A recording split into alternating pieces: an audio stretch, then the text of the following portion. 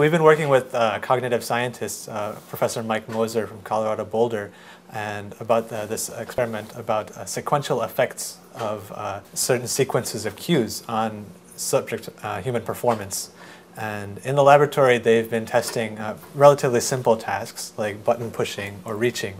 And what we wanted to do in this particular experiment is figure out how sequences of cues affect drivers and how they affect driving. Psychologists for the last 40, 50 years have looked at a phenomenon called sequential dependencies, where they ask people to do very simple tasks. They show you a stimulus, an X or a Y, let's say, and you have to push one of two buttons, one if it's an X, one if it's Y.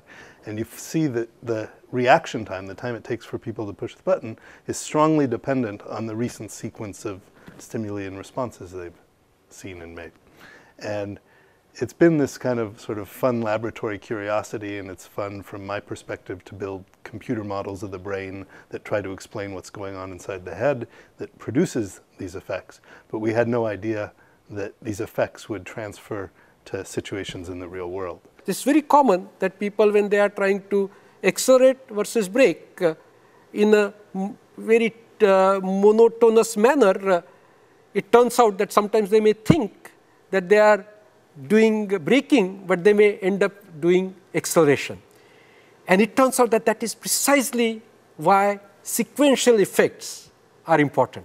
Because what is happening there is that even though at the higher level of cognition you are thinking about using one particular maneuver, but because your body has developed this kind of a preference for doing something repetitively, it does that before realizing that it made an error. What we wanted to do in this particular experiment is figure out how sequences of cues affect drivers and how they affect driving.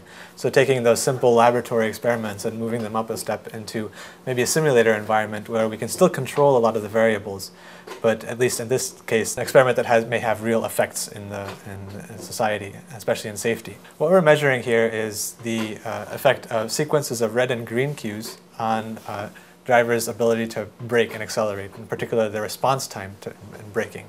We look at how their response latency, the time to push the gas or push the brake, depends on the sequence of lights that they've seen in the recent past. So if they've just braked twice and then they have to brake again, they'll be a little faster to respond. So you're in stop and go traffic and you've just had to brake a few times. You're primed, you're ready to brake again.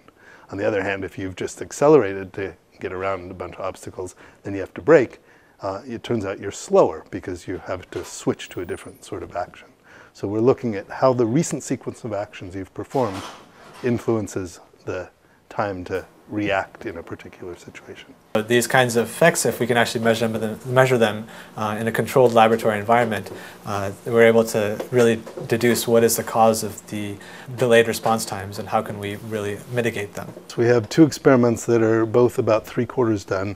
We've run about 20 participants in each experiment. Usually in these sort of psychology studies, to get statistically reliable effects, you have to run 40 or 50 subjects. So we're still ongoing with the experiments, but the results are very clear that there's about 100 milliseconds difference in your response time depending on the sort of history of experience that you've had in the recent past.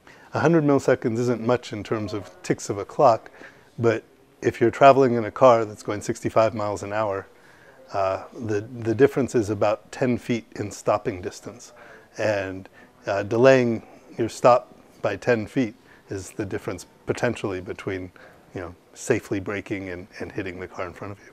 Even just that short amount of time can be the difference between a fatal crash and a severe crash, or the difference between a severe crash and a minor crash. Indeed, in driving case also, there is this sequential effect which exists.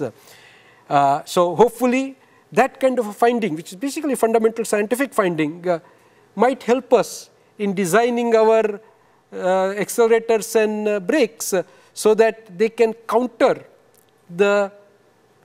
this effect of sequential thing based upon what it sees should be the right response, and accidents due to this pedal misplacement would be avoided. And so these kinds of effects are very important to measure if we actually have these effects. And what we have seen in recent experiments is that we have seen significant sequential effects in the response time of drivers.